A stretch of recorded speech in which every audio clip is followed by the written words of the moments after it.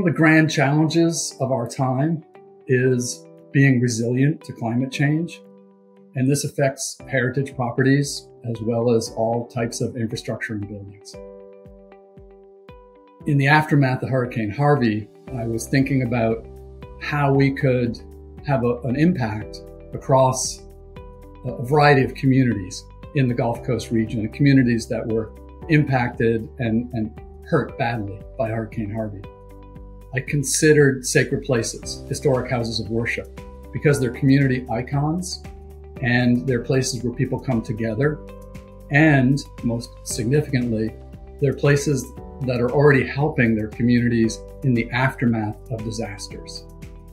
We were able to get a grant from the Texas Historical Commission with federal money that came through the Department of the Interior National Park Service that was part of the disaster relief program for the hurricane relief.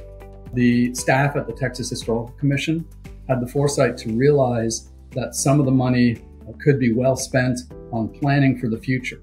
We were working specifically in 3 counties in Texas, and the county preservation entities there, the Galveston Historical Foundation, Victoria Preservation, and Preservation Houston, were key allies for us.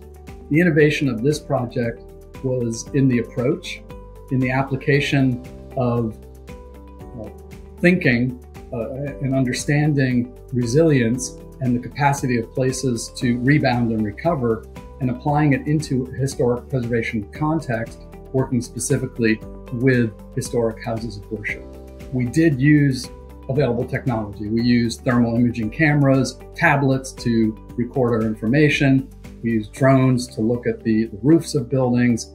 We did soil analysis in the laboratory. We had engineers do finite element analysis to model the performance of the buildings in high wind. We wanted our information to be accessible, and we wanted to design our resilience tools so that it addressed issues of accessibility for people who are using the buildings. This capacity to survive and recover is very important for heritage buildings because it's our identity. This is who we are in rural communities and cities, and people want to keep their heritage, keep their identity as they recover and rebound and come back from natural disasters.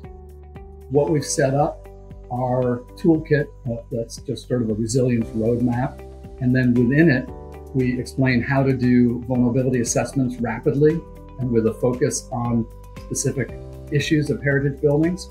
And then we also have a score sheet, which is a resilience performance indicator. We in the field of historic preservation have a unique vantage point.